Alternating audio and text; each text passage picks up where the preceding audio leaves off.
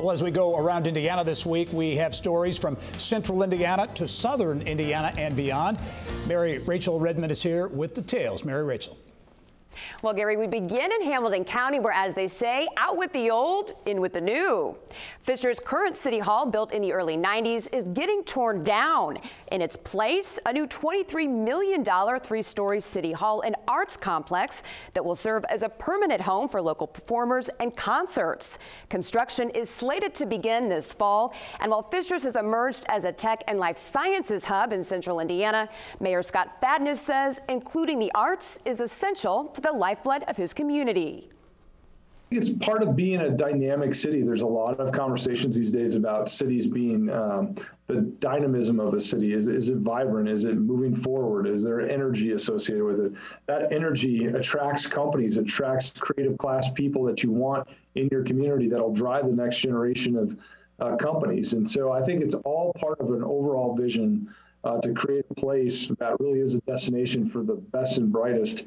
And when they come here, we know their companies will follow. So again, it's just executing on that strategy. It's one more component of creating a smart, vibrant, entrepreneurial city here in Fishers.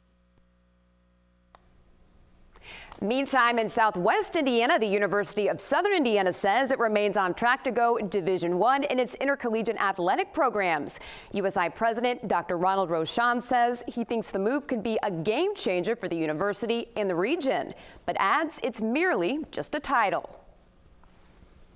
USI has been a Division I campus for a number of years. Now we're just making it official. We have Division I faculty, staff, students, and also student athletes.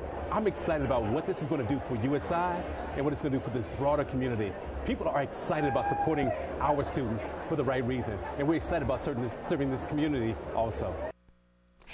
And two Indiana hotels receiving coveted designations. BottleWorks Hotel in downtown Indianapolis and Purdue University's Union Club Hotel, both given the AAA 4-Diamond Hotel designation for 2022.